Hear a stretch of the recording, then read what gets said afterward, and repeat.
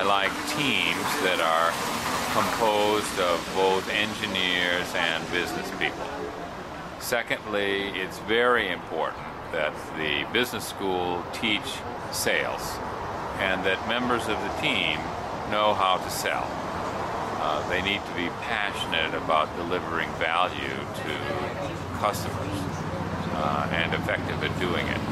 Thirdly, I don't think that young people without any business experience will be successful unless they get advice from men and women who've done it before.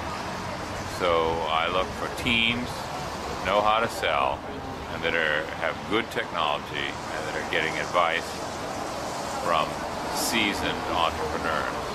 Notice I didn't mention professors. I think professors are great at teaching. Business people are good at selling.